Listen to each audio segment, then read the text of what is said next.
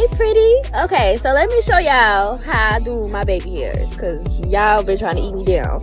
So basically what I do is I curl them first, and then I use this olive oil gel, but I only use enough to hold it in place. Like you see, I put it on my hand instead of directly on the baby hair. I put it on my hand, and then I only put it at the top. Like you see, I'm only putting enough for it to hold in place. Like you don't got to saturate the entire piece, and then you leave the bottom part, like that little swirl, you leave that fluff free of product so it can, you know, keep the little fluffy look.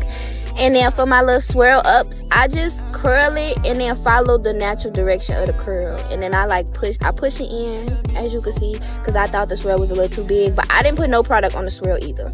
So then you just follow those same steps all around. Shape it first, curl it first, shape it without the product, and then put the product only on the top to hold it down. Curl it, shape it, only put enough product to hold it down. Like right here, I only put it at the top so it can hold its shape, because once it dries, then it's like the hair is molded to like that shape.